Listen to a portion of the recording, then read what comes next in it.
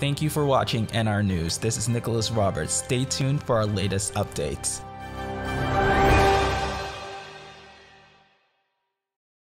As diplomatic pressure mounts on the Bolivarian Republic for an approximate length of 2 weeks, the callous government in Caracas has finally yielded.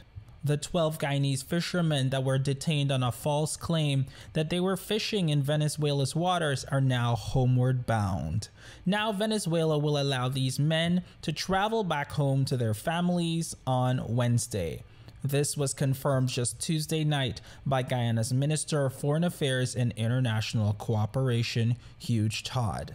In a meeting with the now Minister of Foreign Affairs of Venezuela, Jorge Arreaza, on Tuesday, Minister Todd was informed that the men have been released. What was also conveyed was that the 12-member fishing crew is expected to be charting their course home using the vessels with which they were detained. However, when asked about what prompted Venezuela to finally release the men, Minister Todd declined to comment, but he did promise a full statement shortly. In addition to the false claim that the men were in their waters, Venezuela also accused the crew of having among their catch the protected species of the hammerhead shark, a fish that is prohibited from being trawled. However, the reason Venezuela made the move to release the Guyanese fishermen is quite simple.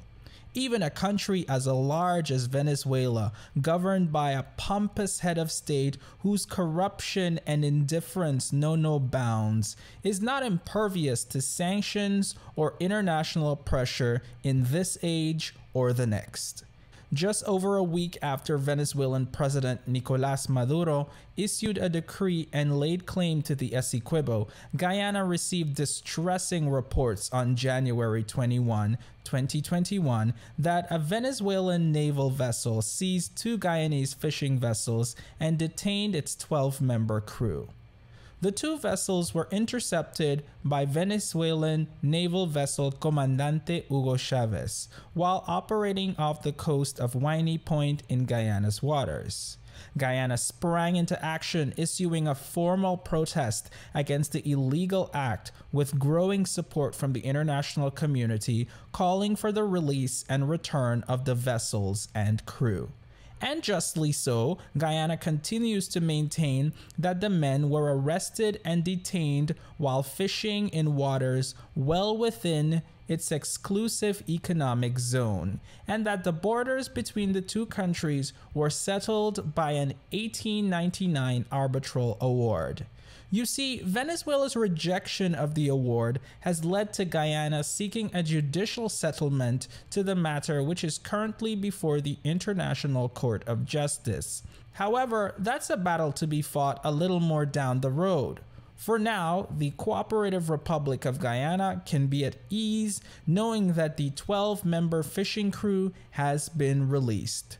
Those who were detained were Tony Garraway, Errol Gardner, Orland Roberts, Christopher Shaw, Sherwin O'Neill, and Randy Henry from the Seawolf crew. Those who were detained from the Lady Nayera crew were Richard Ramnarine, Ramlakan Kamal, Nick Ragubar, Javin Boston, Michael, and Joel Joseph. Thank you for watching NR News. This is Nicholas Roberts. Stay tuned for our latest updates.